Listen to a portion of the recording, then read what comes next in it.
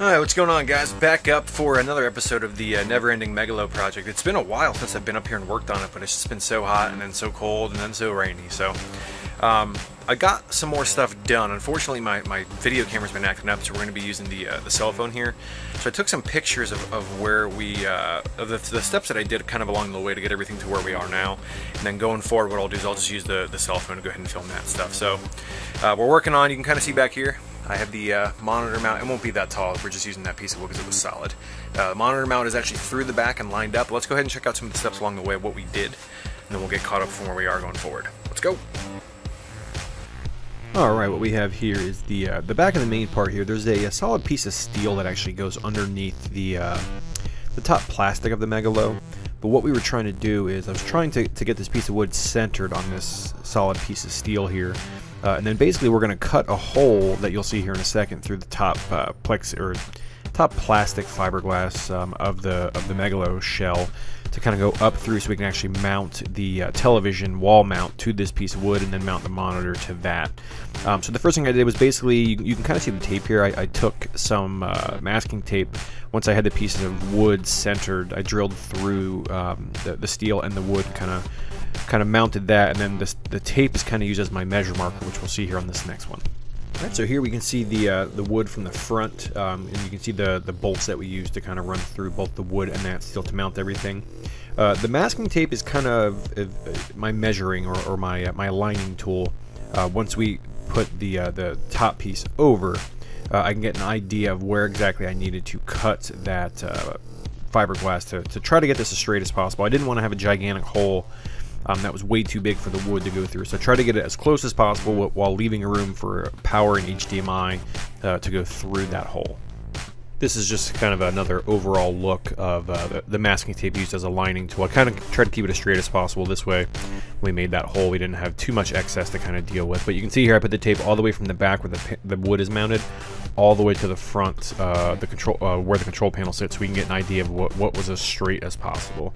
The two white pieces of metal there in the front are dead centered. They're also lined up with the coin door beneath, so I knew that was absolute center towards the front. Alright, so here is the first attempt at the hole. I was lucky enough that if you can kind of look, there's a ridge in the middle of this picture where the hole basically on the front side, the right side of that rectangle hole. It actually kind of bows around. The wood lined up exactly to where that bow was, so I just used my jigsaw and cut along that curve. In the back end, I measured the thickness of the wood, which is about 3/4 of an inch, so I cut it a little bit big. My first attempt was a little bit snug, so I went back with some sandpaper and kind of made it a little bit bigger so it would slide over everything easier. But luckily, the hole was pretty much exactly center. It's slightly larger on the right-hand side, which is fine because that's where the HDMI runs anyways. So it actually worked out pretty well. Alright, so here we see the top fiberglass shell of the Megalo over that monitor wood, and you can see that the hole's pretty much spot on. We left that little bit of room on the right-hand side, really the left-hand side when you're just looking at it to fit those power and HDMI cables through. And again, with sanding just a little bit, I wanted a little bit of room for the wood to flex just slightly, so it's not dragging when you mount the top shell over the wood.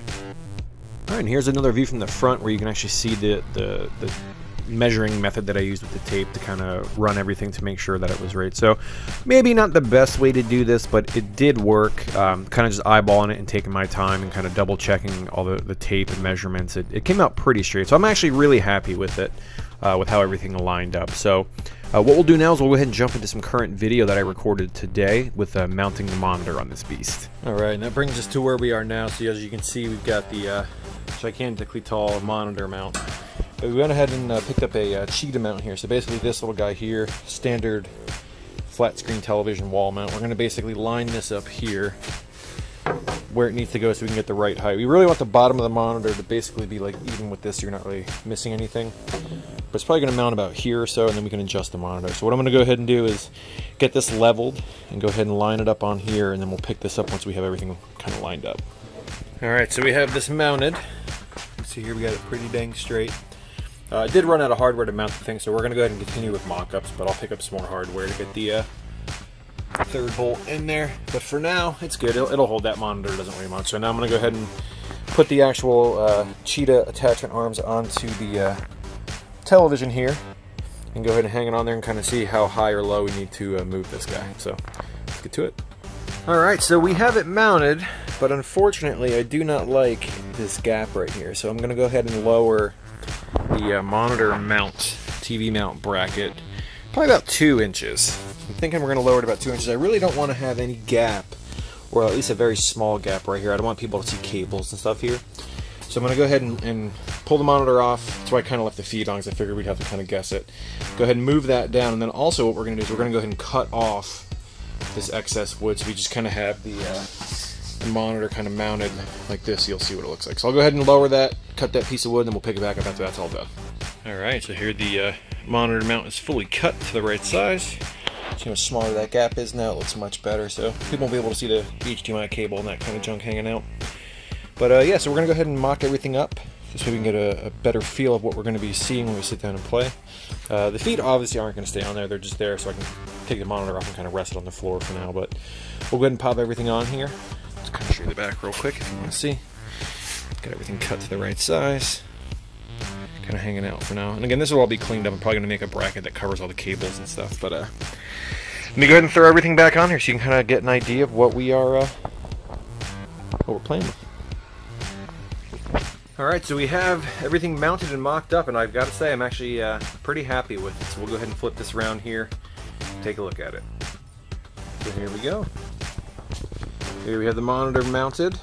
Again, the feet are going to come off, but this is just kind of a mock-up so you guys can see eventually what this is going to look like. So we still have a lot of work to do, got a lot of cleanup. We've got to make the mounts for the bottom here. We got to mount the coin door and drill the holes for the USB Nutrix, finish up the corners of the control panel. We got a wire. We have a lot of stuff to do, but this is a huge weight off my shoulder to get this thing mounted, because I was always just sweating cutting into that plastic or fiberglass, whatever it is, gel coat. But I'm pretty happy with it. It actually looks pretty good. So if you sit here, you can kind of get an idea. Again, this control panel is kind of just sitting here, so I hope it doesn't fall off. But you're going to sit here, and then as you look up, the whole width of the cabinet is a 4K LED monitor. So pretty happy with that. It's a very comfortable height to play. Again, you have all your buttons and start and all that. And then we'll go ahead and have, I'm going to hide the home button so people can't hit them. We got to fix this button. It's kind of resting on the support there, but hide the home buttons. Again, we're going to have the original stock Sega speakers here. I kind of wanted to put like a little computer monitor in this, just like to have like something while you're playing, but for now I'll probably just do instructions or something, or a Flippin' Great pinball logo or something. Maybe in the future we'll come back and address that. But you can see here the gaps look perfect. I love how like good that looks. It's pretty much the exact same way across. It's a little off-center just because this leg's a little higher over here, because the speaker's not sitting flush, but everything is leveled out, so we'll have that. We're going to paint the back white. We got to manage all that stuff. I might put some LEDs under here to kind of shine down, just for some added effect. Make it look pretty neat or something like that, but that's pretty much where we are with it today. It was a lot of work, but again, a huge weight off my shoulder to get that thing cut. So again, let's check it out kind of from afar. My shop's crowded right now because it's raining, but it's actually starting to look like an arcade now. But this is the overall current status of our Megalo. So sorry it took 5 months to get back to it, but now that we got this mounted, we got maybe 10 more hours of wiring and painting and cleaning and stuff, so we'll get this done soon. Hopefully early 2020 this will be up at Flippin' Great Pinball and we can get on to the next one. But thank you guys for tuning in as always. I do appreciate it. We've got a bunch of new subscribers. I've been doing a lot more stuff on Twitch too, so if you want to check that out, I'll link it below, but it's twitch.tv/PastBlaster. I picked up a Splitfire, so we've been streaming a lot more arcade stuff with that. Thank you guys again for tuning in. Next time you see me, I may not have this gross beard on my face, but there's the Megalo there. It actually looks pretty cool. I'm happy with it. It's getting good. So we'll see you guys next time. Thanks for watching.